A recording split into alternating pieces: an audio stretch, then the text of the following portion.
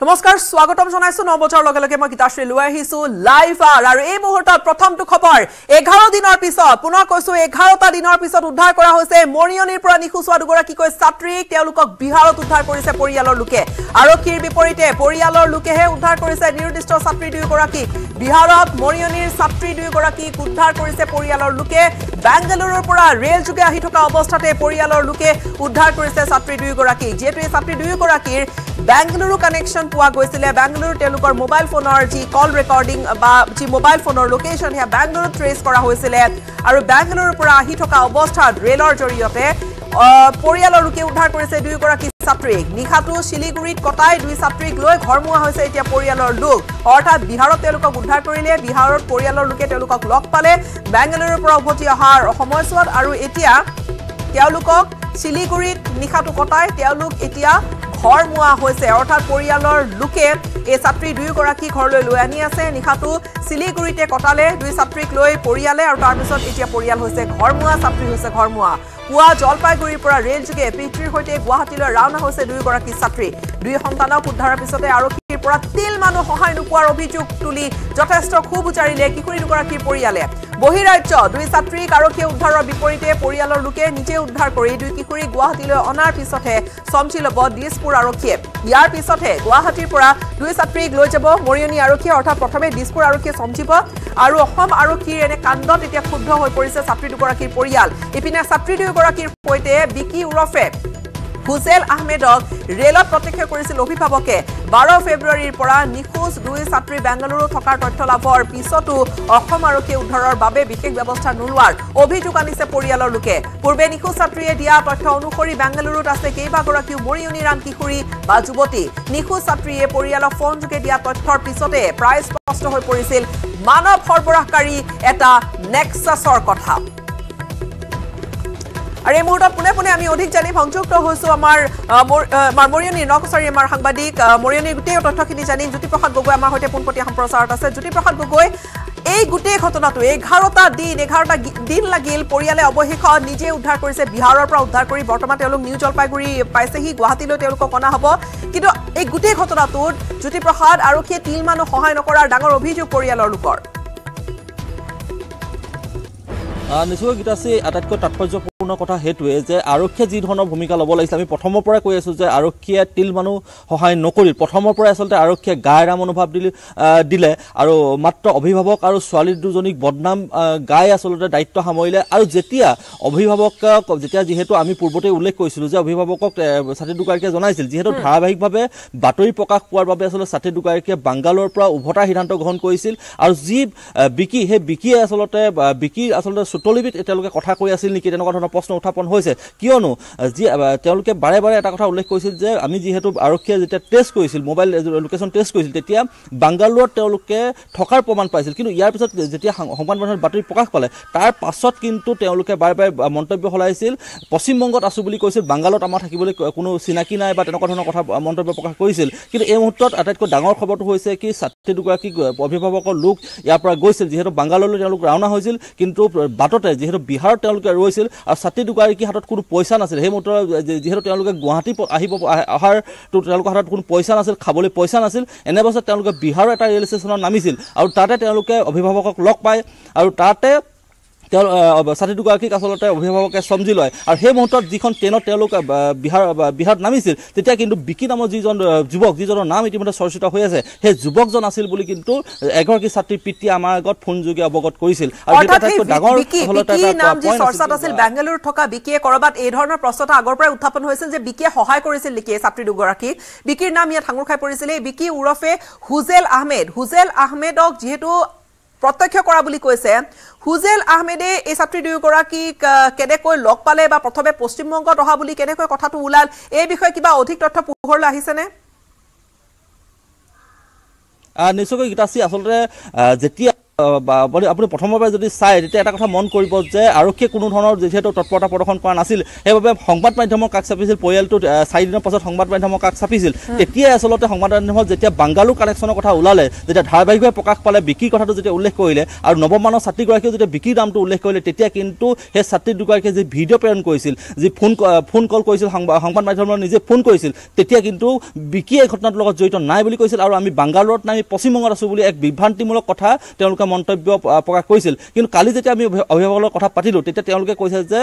যিহেতু 19 তাৰিখে তেওঁলোকে ট্ৰেইনত উঠিছিল 19 তাৰিখে ট্ৰেইনত উঠি তেওঁলোকে কালি বিহাৰত আহি উপস্থিত হৈছিল ইয়াৰ পাছত আচলতে তেওঁলোকে ঘৰমুৱা হৈছিল কালি যিহেতু অভিভাৱকে লগ পাই তেওঁলোকক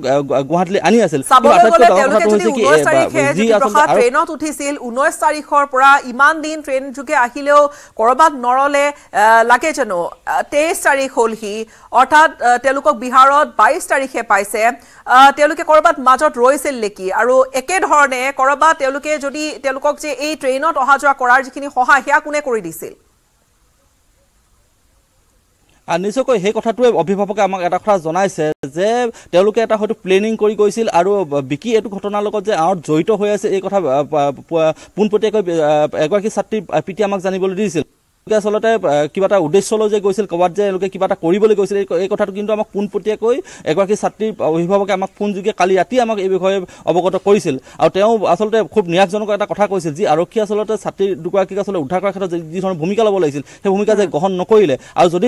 যদি অসম আৰক্ষী যদি অভিভাৱকৰ লগত গ'ল হয় তেতিয়া হয়তো বিকিক হয়তো ধৰিব পাৰিলেহেঁতেন বা বহুত কথা আচলতে পোহৰলৈ আহিলেহেঁতেন আচলতে কি হৈছিল ঘটনাটো প্ৰকৃততে কি হৈছিল আৰু এতিয়া আমি অপেক্ষা কৰিব লাগিব ছাত্ৰী দুগৰাকী অসম পোৱালৈ মৰিনী পোৱালৈ তেতিয়া হয়তো বহুতখিনি কথা স্পষ্ট হ'ব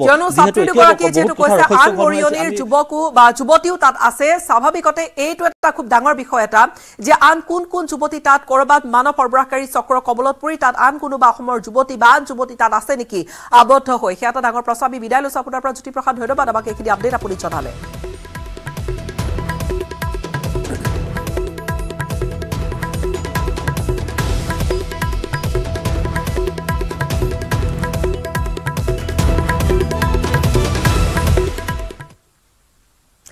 ইফালে দলগাৰ বেছিমাৰী নাৰী দেহ ব্যৱসায়ী চক্ৰ উৎখাত কৰা হৈছে আৰু কে নাৰী দেহ চক্ৰ উৎখাত কৰিছে আটক কৰিছে 5 জনকৈ লোকক দলগাৰ বেছিমাৰী নাৰী দেহৰ চক্ৰই দীৰ্ঘদিনৰে পৰা এই ব্যৱসায় চলাই গৈছিল নাৰী দেহ চক্ৰৰ বিৰুদ্ধে দলগাৰ থানাত অভিযান চলাই বেছিমাৰীৰ গন্দা পুখুৰীৰ গাঁওখনৰ পৰা ফকিৰ আলীৰ ঘৰত অভিযান চলাইছিল আৰু এই অভিযানতে ফকিৰ আলীৰ লগতে ফকিৰ আলীৰ পত্নী সহ আন 3 জনক আটক কৰিছে এই নাৰী দেহ ব্যৱসায় চক্ৰটোৱে মহিলা যুৱতীক বিভিন্ন প্ৰলোভন দি দেহ ব্যৱহাৰ কৰি আহিছিল ফকিৰ আলীয়ে বিভিন্ন ঠাইৰ পৰা মহিলাসকলক ফুচুলাই লৈ আহি নাৰী দেহ ব্যৱহাৰৰ সৈতে জড়িত কৰাইছিল বা চলাই আহিছিল বুলি জানিবলৈ দিছে দলগা আৰক্ষীয়ে ফকিৰ আলীৰ ঘৰৰ পৰা ফকিৰ আলীৰ পত্নী মৰিছন নেছাৰ লগতে মফিজ উদ্দিন ৰফিকুল ইছলাম তাহেৰ আলীক আটক কৰিছে সোধা পোছা আৰম্ভ হৈছে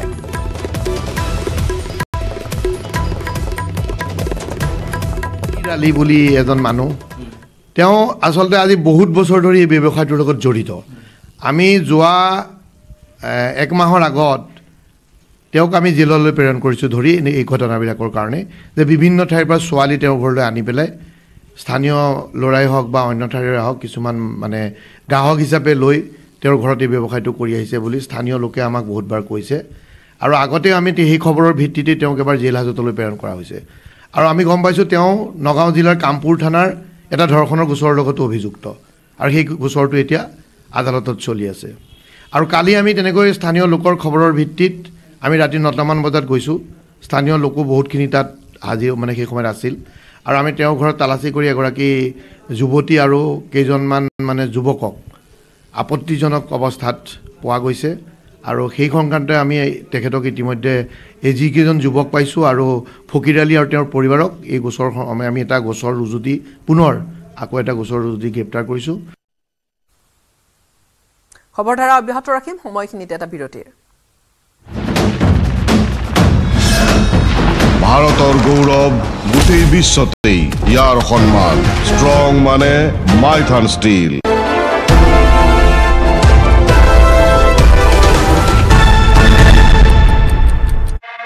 জন্ম কংগ্ৰেছ কৰিছে তেওঁলোকৰ পুত্ৰ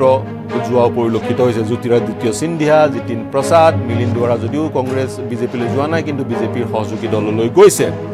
কিয় গৈছে এনেবোৰ প্ৰশ্ন উত্থাপিত হয় আৰু বিজেপিয়ে কিয় সেই সমূহ নেতা গ্ৰহণ কৰিছে বিজেপিত কংগ্ৰেছৰ নেতাসকলৰ সমান বিচক্ষণ নেতা নাই নেকি বা বিজেপিলৈ গ'লে কংগ্ৰেছী নেতাসকলে কি কাম পাব তেওঁলোকক যিসমূহ পুৰণি বিজেপি তেওঁলোকক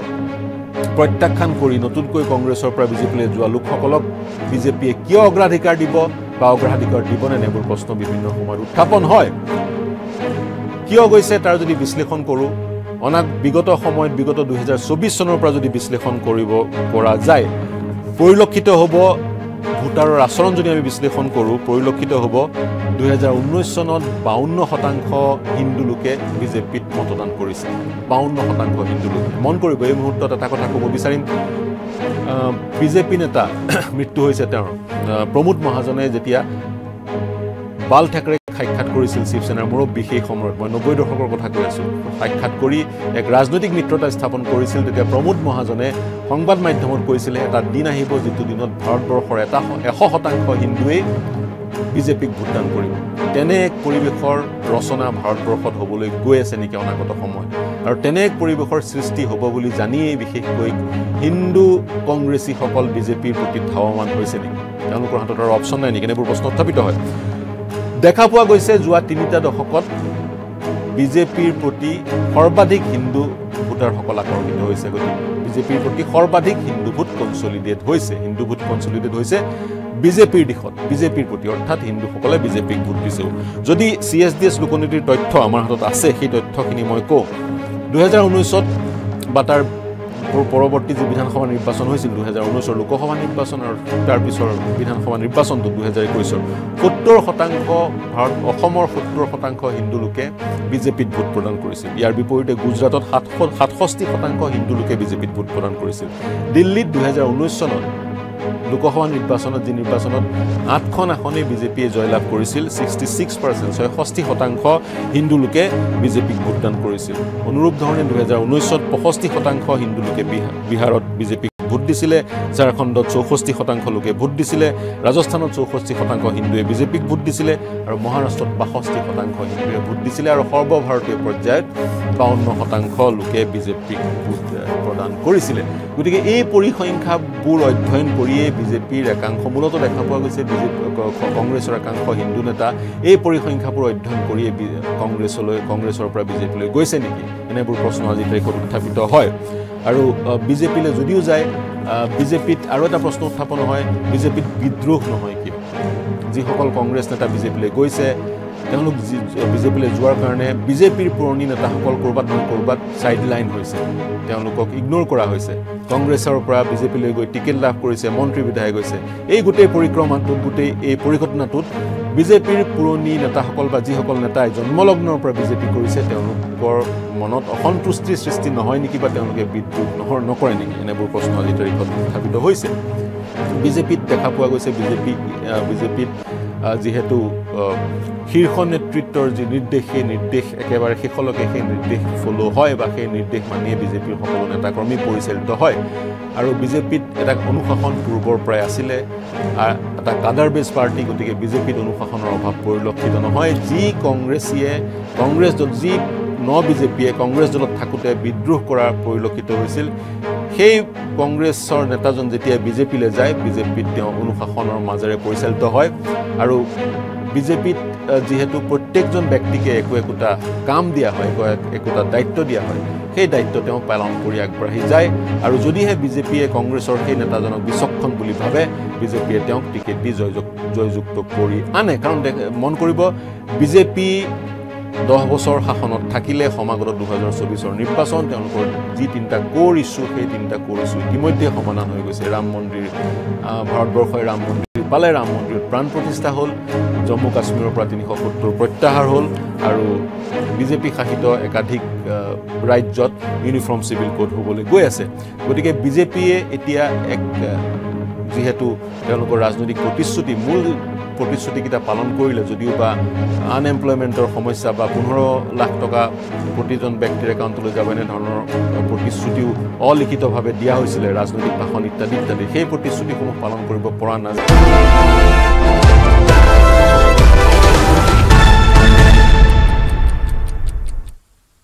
ৰাছিয়া ইউক্ৰেইন যুদ্ধৰ 2টা বছৰ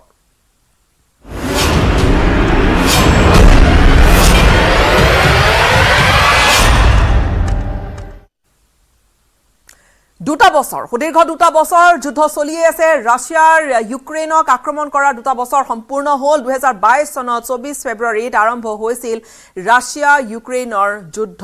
দ্বিতীয় মহাযুদ্ধৰ পাছত প্ৰথমখন মহাযুদ্ধ বিবেচিত হৈছিল ৰাছিয়া ইউক্ৰেইনৰ এই আক্ৰমণ যে ৰাছিয়াই যি ধৰণে ইউক্ৰেইনক আক্ৰমণ কৰিছিল ফলাফলহীনভাৱে 2 বছৰে চলিছে ৰাছিয়া ইউক্ৰেইনৰ যুদ্ধখন মাজে মাজে যদি যুদ্ধ হয় ব্যাপক ৰূপ লৈছে মাজে মাজে সেগা সুৰুকাকৈ ৰাছিয়া ইউক্ৰেইনৰ যুদ্ধখন চলি আছে যুদ্ধত নতুন নতুন প্ৰযুক্তি ব্যৱহাৰেৰে ৰাছিয়াই সৃষ্টি কৰিছে বিভীষিকাৰ ৰাছিয়াই যদি অব্যাহত ৰাখিছে ইউক্ৰেইনৰ আক্ৰমণ ইউক্ৰেইনেও কিন্তু ক্ষেপণাস্ত্ৰ নিক্ষেপেৰে আক্ৰমণ চলাই গৈছে ৰুছৰ সীমান্ত অঞ্চলবোৰত ইউক্ৰেইন এতিয়া বিধ্বস্ত প্ৰায় নাই অস্ত্ৰ ভাণ্ডাৰ এতিয়া প্ৰায় তলি উদংহ যুদ্ধোন্মাদ ৰুছ বাহিনী আক্ৰমণ তেওঁলোকৰ আক্ৰমণ প্ৰতিহত কৰিবলৈ ইউক্ৰেইনৰ নাই পৰ্যাপ্ত অস্ত্ৰ ৰুছ বাহিনীক ৰুধিবলৈ ইউক্ৰেইনৰ 59 ব্ৰিগেডৰ নাই সেনা নাই যুদ্ধাস্ত্ৰ যুদ্ধৰ আৰম্ভণিৰে পৰা মৃত্যু হৈছে হাজাৰ হাজাৰ সেনাৰ 60-70% ইউক্ৰেইন সেনাইহে এতিয়া যুঁজি আছে বৈধ্যভূমিত পৰিণত হৈছে ইউক্ৰেইনৰ পূব সীমান্ত হিম শীতল অঞ্চল গোলা বাৰুদৰ তাপে অবৰ্ণনীয় পৰিৱেশৰ সৃষ্টি কৰিছে প্ৰতিকূল পৰিস্থিতিটো যুদ্ধৰ পৰা পাছহুকি নিবিচাৰে আহিবলৈ ইউক্ৰেইনৰ সেনা সহযোদ্ধাৰ চকুৰ সন্মুখতে মৃত্যুৰ পাছতো বদ্ধপৰিকৰ ইউক্ৰেইনৰ সেনা যুদ্ধ এই ধৰণে চলি আছে যুদ্ধই যে কেৱল আনে বিভীষিকা এয়াই হৈছে হয়তো ছবি তেওঁলোকে বিচাৰে ইউক্ৰেইনত আক্ৰমণ অব্যাহত আছে ইউক্ৰেইনত একোজন সেনাই তেওঁলোকৰ সতীৰ্থক তেওঁলোকৰ সন্মুখতে হয়তো মৃত্যুবৰণ কৰা দেখিছে তেওঁলোকে বিচাৰে মাত্ৰ অধিক অস্ত্ৰ যুঁজ তেওঁলোকে যুঁজি যাব যুদ্ধৰ আৰম্ভণিৰে পৰা যুদ্ধাস্ত্ৰৰ ক্ষেত্ৰত আনৰ ওপৰত নিৰ্ভৰশীল হৈ আছে ইউক্ৰেইন আৰু আনহাতে মহাশক্তিশালী ৰাছিয়া এই ক্ষেত্ৰত ৰাছিয়াই মাজে সময়ে আক্ৰমণ কোনো অঞ্চলক অতি তীব্ৰ কৰি তুলিছে আৰু সেইদিনা আজিৰ পৰা 2-3 দিন পূৰ্বে আভডিভকা চহৰখনত অত্যন্ত ভয়াৱহ আক্ৰমণ চলিছিল ৰাছিয়াৰ আমেৰিকা ইউৰোপীয় দেশে যোগান ধৰি আহিছে অৱশ্যে আনহাতে ইউক্ৰেইনৰ গোটেই অস্ত্ৰবোৰ যুদ্ধৰ আৰম্ভণিৰে পৰা কিন্তু শেহতীয়াকৈ প্ৰয়োজন অনুপাতে অস্ত্ৰ যোগান ধৰা নাই আমেৰিকা বা ইউৰোপে তেনে পৰিপ্ৰেক্ষিতত তলি উদংহ হৈছে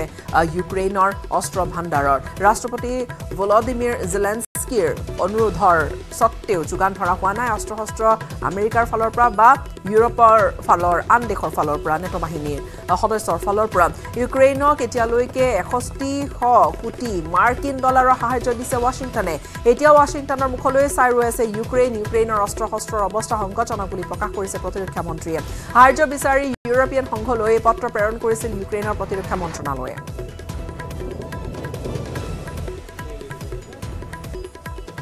আৰু যোৱা 14 মাহ ধৰি সীমান্তত যুদ্ধ স্থবিৰ হৈ পৰিছে তথাপি শেহতীয়া কেইটামান মাহত ৰাছিয়াই কিছু সফলতা লাভ কৰিছে ৰুছ সেনাৰ দখলত থকা ডনেটস্কৰ সীমান্তত বা সমীপৰ আভডিভকা অঞ্চলটো দখল ইতিমধ্যে কৰিছে আভডিভকা শেহতীয়াকৈ দখল কৰিছে ৰাছিয়াই আক্ৰমণ তাত ভয়াৱহ হাৰত চলাইছিল এতিয়া ইউক্ৰেইনৰ এক পশ্চিমাংশ ৰাছিয়াৰ দখলত আছে আৰু 2014 চনতে ৰাছিয়াই দখল কৰিছিল ক্ৰিমিয়া অঞ্চলটো ক্ৰিমিয়া নিৰ্বাচন হৈছিল পৰৱৰ্তী সময়ছোৱাত ইউক্ৰেইনৰ সেনা আছিল 8 লাখ বিপৰীতে ডিসেম্বৰত ৰুছ সেনা 13 লাখলৈ বৃদ্ধিৰ নিৰ্দেশ দিছিল ভ্লাদিমিৰ পুটিনে ৰাছিয়াৰ ৰাষ্ট্ৰপতিগৰাকীয়ে 1,70,000 জোৱাৰ মকৰলৰ নিৰ্দেশ দিয়া হৈছিল 2024ত ৰাছিয়া প্ৰতিৰক্ষাৰ ব্যয়ৰ বাবে 109 কোটি মাৰ্কিন ডলাৰ নিৰ্ধাৰণ কৰিছে পুনৰ কৈছো প্ৰতিৰক্ষা ব্যয়ৰ বাবে ৰাছিয়া মহাশক্তিধৰ দেশ এখন ৰাছিয়াই 109 কোটি মাৰ্কিন ডলাৰ নিৰ্ধাৰণ কৰিছে কেৱল প্ৰতিৰক্ষা ব্যয়ৰ বাবে তাৰ মানে যুদ্ধ যুঁজি যোৱাৰ এই ধৰণৰ এটা পৰিকল্পনা বা ইংগিত যেন স্পষ্ট কৰি দিছে বিপৰীতে ইউক্ৰেইনে ধাৰ্য কৰিছে প্ৰায় 4400 কোটি মাৰ্কিন ডলাৰ ৰাছিয়াৰ প্ৰতিৰক্ষা ব্যয় ইউক্ৰেইনৰ প্ৰতিৰক্ষা ব্যয়ৰ দুগুণতকৈও অধিক তেনে পৰিপ্ৰেক্ষিতত এই যুদ্ধই কি ৰূপ ল'বগৈ অনাগত দিনসমূহত ইউক্ৰেইনে কিমান দিন তিষ্টি থাকিব পাৰিব ইউক্ৰেইনৰ অস্ত্ৰ কমি আহিছে আমেৰিকা বা ইউৰোপৰ পৰা যি ধৰণে আৰম্ভণিতে সহায় লাভ কৰিছিলে সেই ধৰণৰ সহায় বা অস্ত্ৰৰ যোগান আচলতে কমি আহিছে তেনে পৰিপ্ৰেক্ষিতত এই যুদ্ধই কি গতি লয় সেয়া লক্ষণীয় হ'ব কিন্তু ইউক্ৰেইনৰ কিছু অঞ্চল এতিয়া ইতিমধ্যে কিন্তু ৰাছিয়াৰ দখলত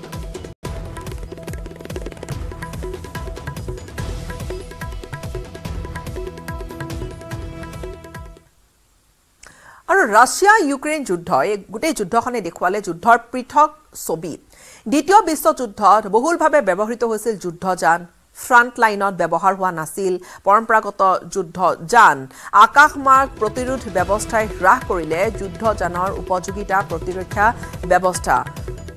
উন্নতৰ হোৱাৰ বাবে অকামিলা হৈ পৰিছে কৰবাত পৰম্পৰাগত যুদ্ধযান বিপৰীতে আকাশমাৰ্গত দেখা গৈছে পৃথক যুদ্ধ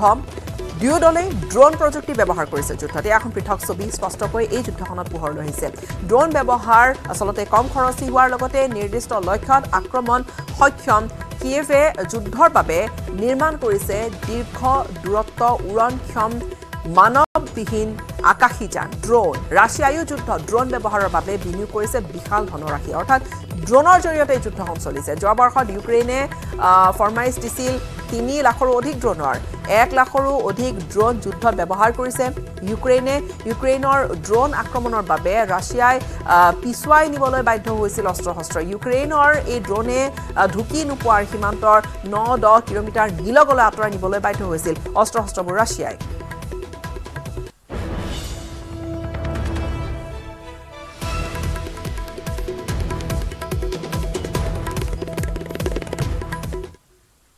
আৰু এই ৰাছিয়া ইউক্ৰেইনৰ যুদ্ধখনৰ দুটা বছৰ পাৰ হোৱাৰ সময়তে ভাৰতৰ বাবে এটা ভয়ংকৰ খবৰ সাধাৰণ চাকৰিৰ বাবে ৰাছিয়ালৈ যোৱা ভাৰতীয় নাগৰিকক নিয়োগ কৰা হৈছে ৰুছ সেনা বাহিনীত আৰ্মি সিকিউৰিটি হেল্পাৰ হিচাপে নিয়োগ কৰা হৈছে অলপতে ৰাছিয়ালৈ চাকৰি কৰিবলৈ যোৱা কেইজনমান ভাৰতীয় যুৱকক ভাৰতীয় এই ধৰণে তেওঁলোকক নিয়োগ কৰা হৈছে কিছু খবৰ এই মুহূৰ্তত পোহৰলৈ আহিছে ভাৰতীয় সংবাদ মাধ্যমে লাভ কৰা তথ্য অনুসৰি ৰাছিয়াৰ মাৰিউপল ডনেটস্ক খাৰ্কিভ ৰস্তভ ওদন আদি অঞ্চলসমূহত এই চহৰসমূহত এতিয়া 18 জনকৈ ভাৰতীয় আবদ্ধ হৈ আছে আৰু এওঁলোকক সেনা বাহিনীৰ কামত নিয়োগ কৰা হৈছে হেল্পাৰ হিচাপে লাভ কৰা তথ্য অনুসৰি ইতিমধ্যে ৰুছ ইজৰাইল যুদ্ধত ইয়াৰে এজন ভাৰতীয় লোক এজন নিহত হৈছে তেওঁলোকক চাকৰি সন্ধানত তেওঁলোক গৈছিল আৰু চাকৰি সন্ধানত গৈ তেওঁলোকক আন কামত নিয়োজিত কৰাৰ তথ্য আহিছে পোহৰলৈ এই খবৰে কিন্তু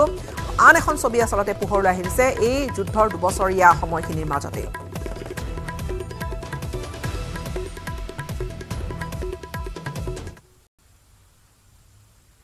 ৰাছিয়া ইউক্ৰেইন যুদ্ধৰ আৰম্ভণিৰে পৰা নিৰপেক্ষ স্থানত অৱস্থান কৰিছে ভাৰতৰ প্ৰধানমন্ত্ৰী নৰেন্দ্ৰ মোদীয়ে আলোচনাৰ মাধ্যমেৰে সমস্যাটো সমাধানৰ পোষকতা কৰি আহিলেও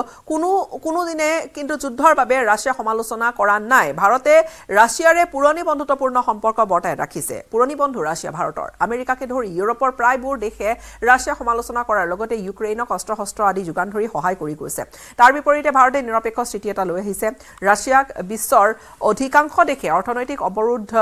কৰাৰ সময়তে প্ৰতিবন্ধকতা বহু ধৰণৰ লগোৱাৰ সময়তো ভাৰতে ৰাছিয়াৰ পৰা খাৰুৱা তেল আমদানি কৰি আহিছে আৰু বিপৰীতে যুদ্ধৰ পূৰ্বে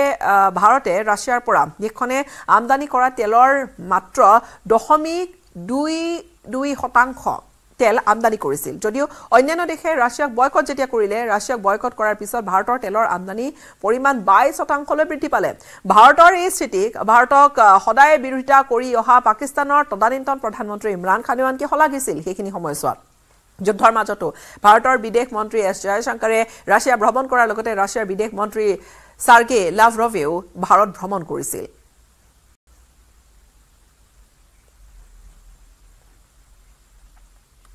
আৰু ভাৰতৰ বৈদেশিক পৰিক্ৰমা মন্ত্ৰী এছ জয়শংকৰৰ সৈতে মাৰ্কিন যুক্তৰাষ্ট্ৰৰ সৈতে বাণিজ্যিক সম্পৰ্ক গঢ়াৰ ক্ষেত্ৰত সহমত প্ৰকাশ কৰে ৰাছিয়া ইউক্ৰেইনৰ মাজত চলি থকা যুদ্ধৰ মাজতে বিশেষকৈ কিভত ৰাছিয়াৰ আগ্ৰাসনৰ সময়ত তাৎপৰ্যপূৰ্ণভাৱে বৈদেশিক পৰিক্ৰমা মন্ত্ৰীজনে ইন্ধন আমদানিৰ ক্ষেত্ৰত আমেৰিকাৰ সৈতেও ভাৰতে সম্পৰ্ক স্থাপন কৰিব পাৰে বুলি মন্তব্য কৰে উল্লেখযোগ্য যে মিউনিকত অনুষ্ঠিত হোৱা প্ৰতিৰক্ষা সন্মিলনত অংশগ্ৰহণ কৰিছিল ডক্টৰ এছ জয়শংকৰে আৰু তাতে তেওঁৰ এই গুৰুত্বপূৰ্ণ বা তাৎপৰ্যপূৰ্ণ মন্তব্য Your question, do we have multiple options? Answer is yes. Is that a problem? Why should it be a problem? If I'm smart enough to have multiple options, you should be admiring me. You shouldn't be criticizing.